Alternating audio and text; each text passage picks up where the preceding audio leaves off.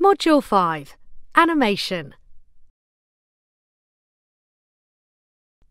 An animation is a series of images that are displayed one after another to look like they're moving.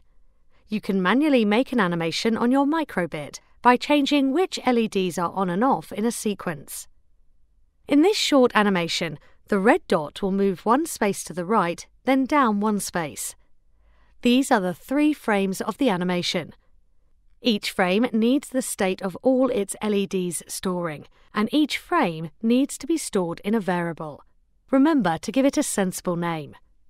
In this code, the first frame is stored in the variable .move1, frame 2 is in .move2, and frame 3 is in .move3.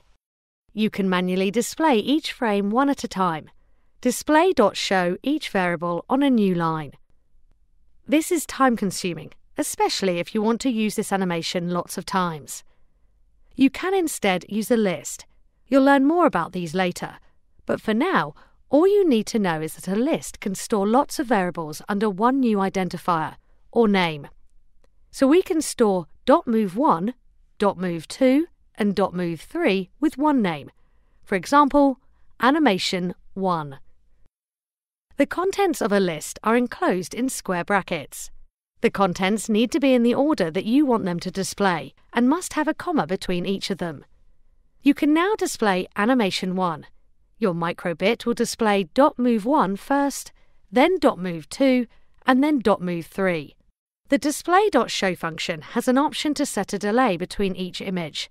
This means you can slow the animation down. After each image, your microbit will wait the number of milliseconds you tell it to wait. Think back to images. 1000 milliseconds is 1 second. Here on line 9, we've told it to display the 5 images, but to wait 1000 milliseconds between each image. You might want your animation to keep going forever so it never stops. The display.show function has a loop option. If you set loop to be true, then it will run forever. If it's set to false, it will stop. The order of the items inside the brackets is important. The list identifier must come first. Then if you want it to loop, then the delay, if you want to set one.